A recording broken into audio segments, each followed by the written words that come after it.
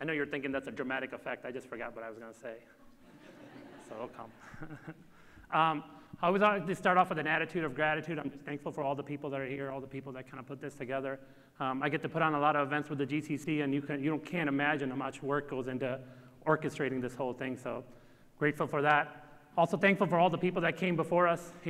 Every morning I get to drive into my office and have no problems. I'm not worried about going to jail for it unless, I'm speeding too much or something. I go in there, practice, do what I have to do, take care of our people. I'm not worried about something like that happening because of all the people that came before us. So I'm thankful for all that leadership.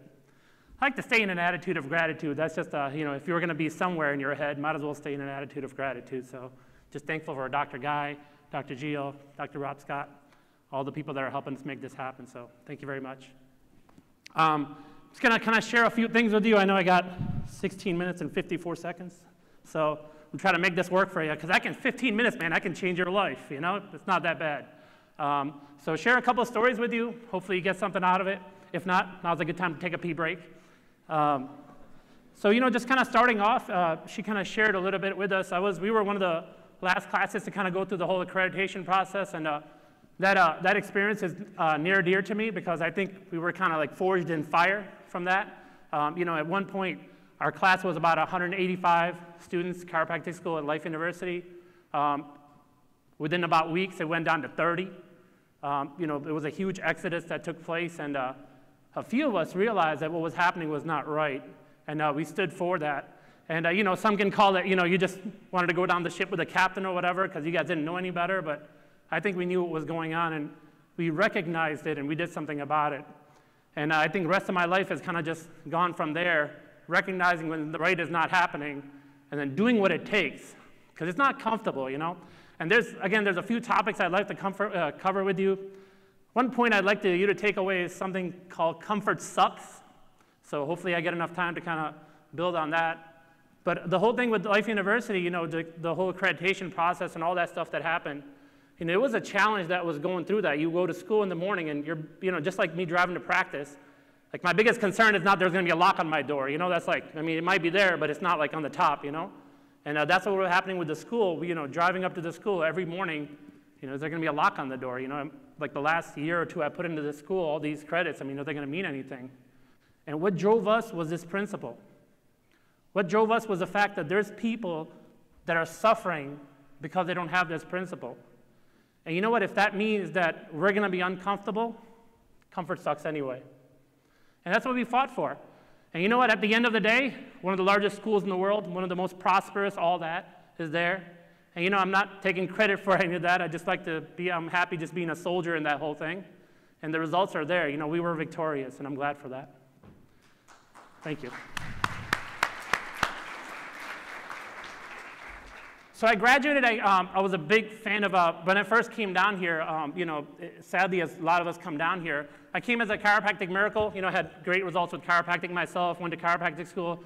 Before that, kind of met some not so great people that were kind of putting me in the wrong direction about what chiropractic was, and I thought it was like a pain-based modality and, just being part of the system and even make some good money at it because I saw my chiropractor doing it.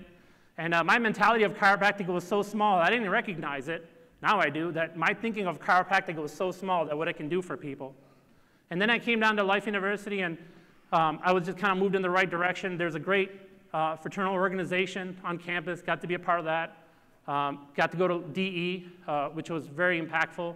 And there's a sign that's been on at that seminar for over 50 years, and it says, "Nothing is bigger than life." And sometimes you don't need a whole story. You don't need a life lesson. One thing can kind of cause you to change. And we talked about how Dr. Sid having an impact on me.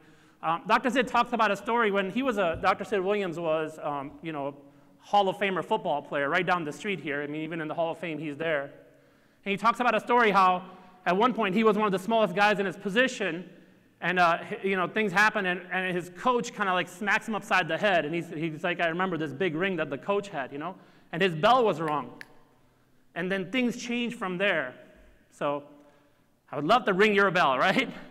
I don't know if it's possible, but for some of you, it just takes one thing. You're waiting on something major to happen, or this amazing miracle that's going to happen, and that's when it's going to do it, and it's amazing. Sometimes you just need a smack in your head. And he talks about how transitioning from there, how just building it. And so, my whole idea of chiropractic being small, sitting in that group, learning from the speakers, and many of the speakers are here today, which is awesome. I get to surround myself with my mentors, every time I go somewhere. And, the whole point was that it's not small, it's huge. It can revolutionize the friggin' world. And that's what we're doing here. We're not here just to alleviate some neck pain and back pain, even though we're able to do that. The goal is to revolutionize. The goal is to change the universe into a better place and attach yourself to that. And that's what I was impacted by. What was this small became huge, life-changing.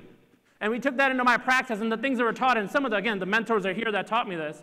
One of my favorite lessons was that this is just a projector. It projects what I'm seeing right there. You are just a projection in my head, right? The point there was that this is just a movie that's playing in your head. You're projecting it. I took that point to heart. I mean, that was, again, another one of those, getting smacked upside by the head by a big ring. Everything is a projection. It's just projecting I'm creating this thing. Took the principle, took that idea, and we moved to a suburb of Atlanta. And, supposedly Atlanta's oversaturated. You can't build a big practice there. It's like, man, the movie is right here. I'm playing this thing. You know what I mean? I'm not going to let you saying whatever you're saying play it. I play the movie. It's in my head. And we didn't really give it a thought. I opened my office. Again, it's 20 minutes from here, a suburb of Atlanta.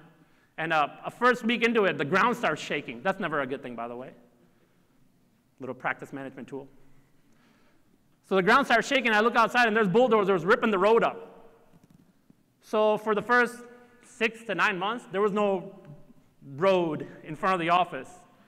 And, we would meet businesses because, we went into our town and the goal was to revolutionize the town. The goal was, here's the circle that I'm responsible for, and everybody in this town is going to get to hear the principle, the above, down, inside out, that the body was made to heal, that removing interference is the way to optimum health. And everybody was going to hear that. Every man, woman, and child was going to hear that message. I don't care if the roads are not there. And we would go to business meetings and people are like, man, how are you working out? There's no road. I don't care if there's a road. You got to come to me. I'm not a gas station. You can pick another one. It's me or me. So wherever I am, you got to come. So I'm not worried about it. Let that go. Right? And we build it through it anyway.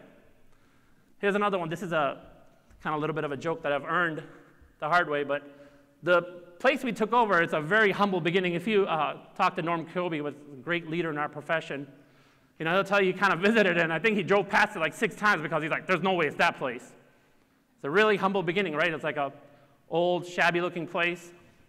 But man, you open the door, and it was just, and I feel every time I would go in, I'm like, pulling up to it, I'm like, it's not the prettiest place. But then you would open the door, and, it was a different world in there. So the place that, the people that owned the house before it was a plumbing place. And they had gone out of business, and as the story goes, you'll know why they went out of business. But, we took it over, and we kind of turned this little 2-story old ranch house into a practice. My adjusting rooms were the garages, so that was pretty cool, right? So, we started seeing some numbers, we started seeing some volume. And all of a sudden, we would see some volume, and it would just smell really bad in the office. Like, literally, it smelled like poop. And what come to realize is the plumbing people that ran before us, they never ran an exhaust from the toilet to the exhausting. Like, you see those little exhausts on top of the houses? Those people are smart. They're running exhaust out of their toilets. That's a good thing. Well, the people that, that owned our office, they chose not to do that. So, you see some volume, people using the bathroom. Here it comes, punchline. Dr. Butt's office smells like shit. I earned that one. And you know what? You'd be amazed how many people would be like, you know what? My office smells, man. There's nobody coming in here. There's no road, man. Nobody's going to come in here. You're in the most saturated place in the country. Nobody's going to come in here. It's here. That's where the projector is. Here. It plays it right here. It's playing it. Didn't take a word for that. Didn't want to even hear it. Right? I mean, of course, we got those things remedied. It is a little more comfortable if it doesn't smell like that. But we didn't let it stop that. The other thing that did it was the comfort sucks. I'll tell you, if you can leave with nothing else, if you can just leave with the fact that you are where you are because of your comfort zone, And if you haven't exited that, it's because you're stuck inside your comfort zone. Like, how do you see the same number every time? Like, you know, with your volume or whatever, how do you hit the same number every freaking week, man? Everything else is dynamic. Your practice hits the same numbers. You know, it's like, oh, that's our number. That's where we're at. How do you do it? Every week to week, numbers don't change. Things are going in, things are coming out, numbers don't change. One of the biggest things that's robbing humanity is their comfort zone, living inside the comfort zone. And no doubt about it, it's not hard. I'll give you a quick example. One of my favorite stories to talk about, especially, you know, I just mentioned Dr. Kobe, I like to think one of my best friends, if not a family member almost. Thank you. You know, we were at a screening event, and it was a big fair, and if you can kind of imagine it, it was like a road they had taken over, and they set up booths right next to it. And it was like a big fair. It was a big county fair. So me and Dr. Kobe, I mean, even though we practiced ways away, you know, a bunch of us came together, and we're like, we're going to do this thing. This is a key example of how comfort sucks and robs you and robs people around your community. So we got a booth, and, you know, for whatever reason, we didn't get a booth on the main strip. Our booth was behind the main strip, right? So, like, nobody's going to come to you. Nobody can see you. People don't want to go out of the way for it, right? They're not going to go behind the booths. They're going to just stay in front of the booths, right? That's where they're going to be. And, you know, me and him, we had busy practices, so we practiced in the morning, and the event went long. So the event, you know, it's kind of like when, at the end of the day, you know, I think we just got a hold of each other, like, let's go there, man. We'll just go have fun, you know, because that's what it is, man. Talking chiropractic, turning people's light on about it, that's awesome. You know, that's where I get, you know, like, people are like, what's your hobby? I'm like, that's the greatest hobby I can have. What else do you want? So we go there, and there's a bunch of students running it, and nothing against the students, you know, they haven't gone through some of the transformations that we need to go through. And they had all the excuses in the world, right? Why the practice is not growing, right? Or they're just talking about their booth. Oh, nobody sees us. They don't know we're here. They don't want this. And it was cool because, you know, me and Dr. Colby, we recognize it. You know, it's like you see something, like, okay. So I grab a spine. He comes with me, and we stand in the middle of the road, spine in hand. And, you know, we just went at it. Because you know why? Because comfort sucks. We didn't want to be in some friggin' comfort zone and sit back there and just twiddle around with the machinery.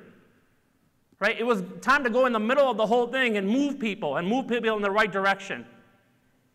And you know what? I think maybe 10, 15 minutes into each other, we caught each other's eye, and we looked at the booth, and there was 20 people waiting to get screened at the booth.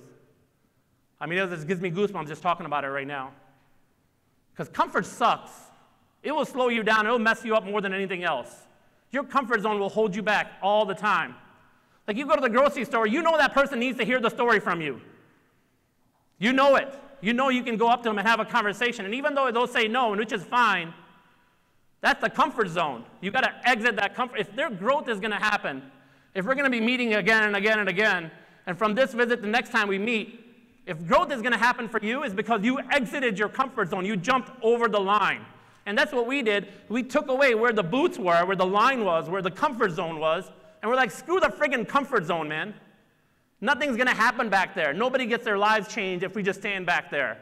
We got to break through the comfort zone and stand in the middle, and that's how it's going to happen. And the results are there.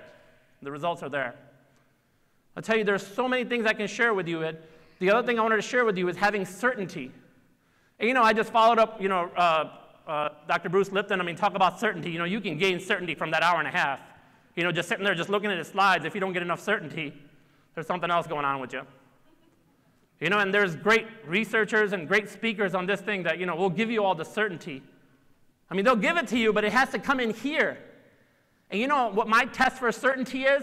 My test for certainty is when a mom hands me their baby. And it's like, here, take care of them. That to me is what I'm 100% certain on what I'm doing, because I know I can help that child.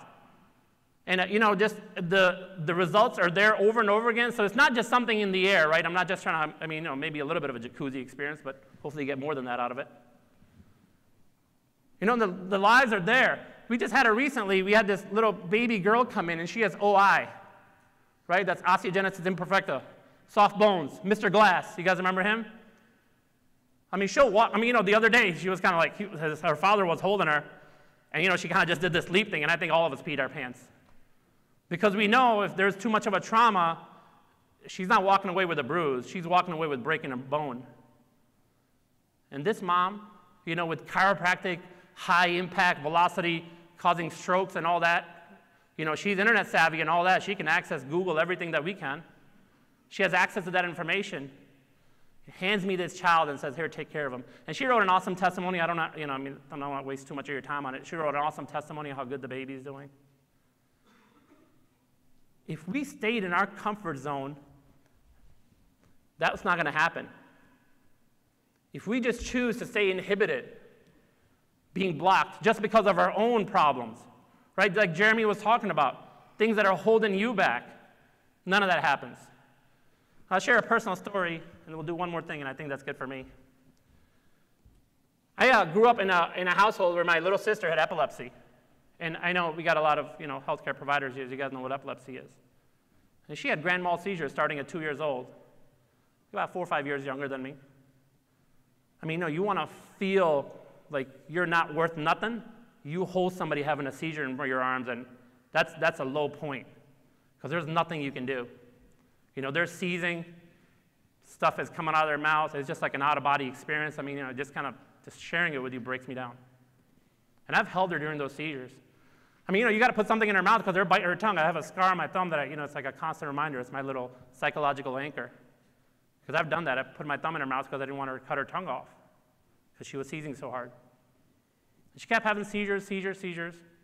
My parents, as loving as they are, and what a great family. I mean, I'm so blessed with that. Did everything they could for their little daughter. All the tests. I remember there's a closet full of EEGs, EKGs, whatever. Every test was done. Everything was preyed upon. Everything was whatever. Right? The concept, but never got the concept of, wait, maybe I should get them adjusted. That's where it comes for me, the whole why and all that stuff, not to get cheesy with you. But that's where that comes from. Because I got the information that nothing is bigger than life, and we took that information to her, and this has been about 18 years. Maybe she's had 3 or 4 seizures. And even then, there was, other environmental things that caused it. And yeah, it's a great story. It's a good story for me, and, yeah, whatever. There's tons of testimonials there. But it's not a happy ending, though, because we started adjusting her at 18. By 18, medication had completely destroyed her body. I mean, she was on some of the medications that are not even legal anymore. How do you go to school being so medicated? You don't. You just, kind of just try to pass through. You don't really get much education because you're just too drugged up. So I would love to tell you that one adjustment changed the world, and it did make it better, no doubt about it. And I'm okay with that. I'm to the point in my life where I'm okay. I'm very happy with just making your life better, even if it just doesn't, you don't grow another arm already. I'm okay with that. But here's my point.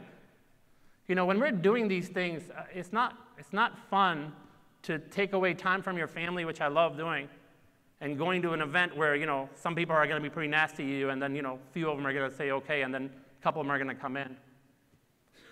But you know what? That should have happened with my mother, right? Like, she should have been walking around, and somebody should have been like, maybe we should get her spine checked. If we do that, maybe it will be better for her. Didn't happen.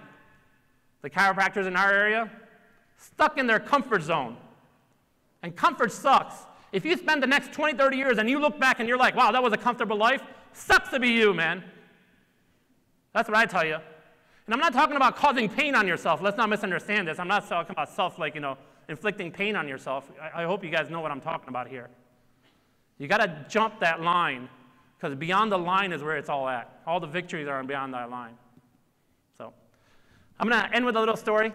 Our next speaker is kind of like, I think it just kind of builds into that. So like a pivotal moment, I think, in our profession is when Dee Palmer is in court. And I'm sure, I don't know if you guys have ever seen a video of it, or not a video of it, a picture of it. But he's standing there with his arms up, right? So I'm just going to play it out for you, and then if you don't mind jumping out of your comfort zone for 2 seconds, it's going to have you stand and scream something with me. So hopefully you can kind of build yourself up as I'm telling you the story. So he's standing in court, and the court is going to put him in jail because he's practicing medicine without a license. And that's where we're at. So he's standing in the witness stand, and pretty much, the verdict's about to come down, and the verdict's going to be, you're practicing medicine without a license. You're going to jail. We're going to take away your freedom. You're not going home tonight. You're going to stay in the cell. And it was a pivotal moment, and we all go through these pivotal moments at all times. It is a pivotal moment that right or left will make a difference in your whole life. And thank God he chose what he chose, because I don't think we would be here if he didn't choose what he chose. So they gave him the option. D.D. Palmer here, the founder of chiropractic, gave him the option. You know what? Just say it's all bullshit, man, and we'll let you go home. Just say that. Don't worry about chiropractic, the whole we'll just say it's BS. You were just joking around about the whole thing. Free to go. Or guilty, and we'll put you in jail. And one of the most pivotal points, left to be a fly on the wall, would that happen? Pivotal points, he stands up in the witness stand, raises his hands, and he says, as long as I have these two hands, and there's sick people to get well, I will use them. Here, play along with me. Come on up. You don't have to come up. Just stand where you are. Don't worry about what the guy next to you thinks. Who cares about that guy? Worry about yourself. You're the one who's got the mission. Don't worry about what the people in front of you, behind you are saying. Let that go. It's time to jump the comfort zone. Comfort sucks, right? So here we go. As long as I have these two hands and there's sick people to get well, I will use them. Repeat after me. As long as I have these two hands and there's sick people to get well, I will use them. One more time. As long as I have these two hands and there's sick people to get well, I will use them. Thank you.